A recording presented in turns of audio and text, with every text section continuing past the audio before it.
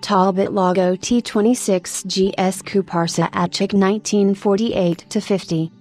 Talbot Lago T26 Grand Sport Chassis 110109 was delivered on November 5, 1949 to the Carrosserie Saoutchik at number 46 Rue Jacques Dulid in Illy-sur-Seine.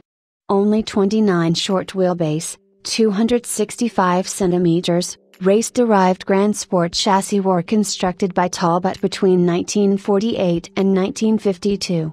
T26 GS 110109 is one of these very rare and extremely desirable chassis. On the Talbot build sheet, which is reproduced in the book Talbot Lago Grand Sport, the car from Paris by Peter M. Larsen and Ben Eriksson, Saoutchik is written into both the carrosserie and the client fields.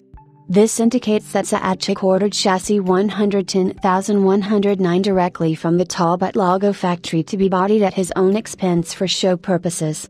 It should also be noted that engine 118 is the correct engine number installed by Talbot in this chassis.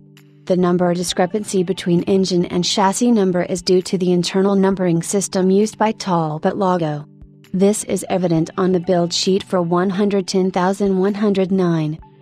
Saoutchik fitted chassis 110109 with an exquisite fastback coupe design which had first been shown at the 1948 Paris Salon.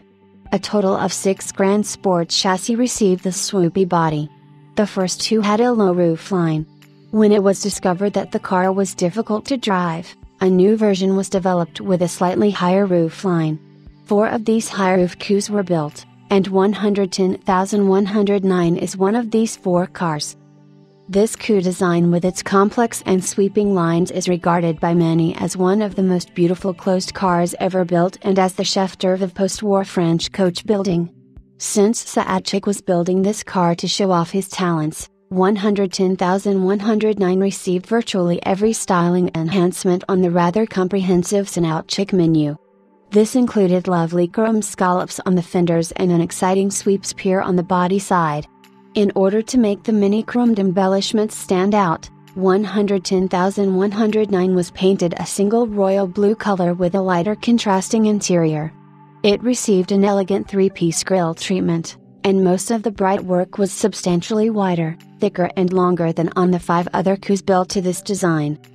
To round off this flamboyant concoction, Saoutchik gave 110109 Buick-inspired teardrop-shaped portholes on the side of the hood, an item which Pierre Saoutchik reserved for his most sumptuous designs.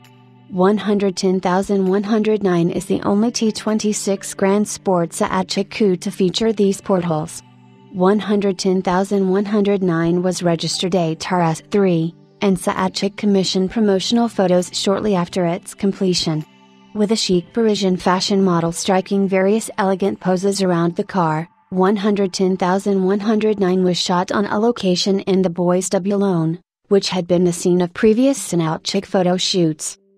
Well-known Talbot Lago historian Pierre Blin regarded 110109 as a lost car, stating that even the Club Talbot did not have a clue where it is currently located, that is if it still exists.